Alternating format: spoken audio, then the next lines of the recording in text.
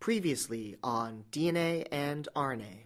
The testimony of my expert witness will not only clear my client of all wrongdoing, but will also reveal the identity of the true killer of our poor departed Mr. Bones. Nucleic acids are the molecules that cells use to store, transfer, and express genetic information.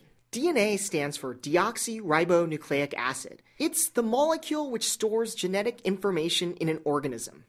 That makes the nucleotide the most basic subunit of DNA, or more generally, of any nucleic acid. So, Professor, you told us that a DNA nucleotide consists of a phosphate group, a sugar, and a nitrogenous base. Can you tell us how nucleotide structure pertains to the case at hand? Oh, yes. You see, you need to understand the chemistry behind DNA to fully appreciate the importance and function of the molecule.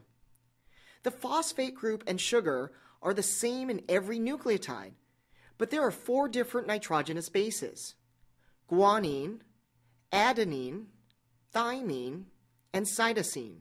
They are often abbreviated by the first letter of each nitrogenous base: G, A, T, and C. They essentially function as a 4-letter alphabet. Or, if I may make an analogy to the case at hand, the information in DNA is like a recipe in one of our poor victims' cookbooks. Reading the DNA code ultimately tells a cell how to make proteins that it can use to perform various functions necessary for life. For instance, reading a specific sequence of DNA tells one cell how to make hemoglobin protein to carry oxygen molecules throughout the body.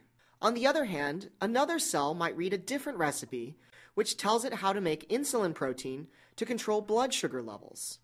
Oh, and reading or transcribing DNA is really an intriguing process. Yes, Professor, I'm sure DNA transcription is very interesting, but let's stick to the basic characteristics of DNA that pertain to the trial at hand. You were telling us about the nitrogenous bases. Yes, you're quite right. The bases can be categorized into 2 different groups. The single-ring nitrogenous bases, thymine and cytosine, are called pyrimidines. And the double-ring bases, adenine and guanine, are called purines. Oh, yes, I guess you might wonder how I can remember that. But it's really quite simple. All gods are pure. Adenine and guanine are purines. And by process of elimination, that means cytosine and thymine have to be pyrimidines. See? Yes, that's a very nice mnemonic aid. Adenine and guanine are purines, but we're getting off track. You were telling us why the chemical structure of nucleotides is important. Oh, yes. The chemistry of nitrogenous bases is really the key to the function of DNA. It allows something called complementary base pairing.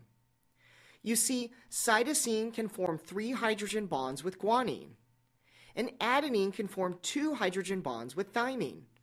Or, more simply, C bonds with G and A bonds with T. It is called complementary base pairing because each base can only bond with a specific base partner. The structures complement each other in a way like a lock and key. C will only bond with G, and A will only bond with T in DNA. Because of complementary base pairing, the hydrogen-bonded nitrogenous bases are often referred to as base pairs. Remember how I said that DNA polynucleotides look like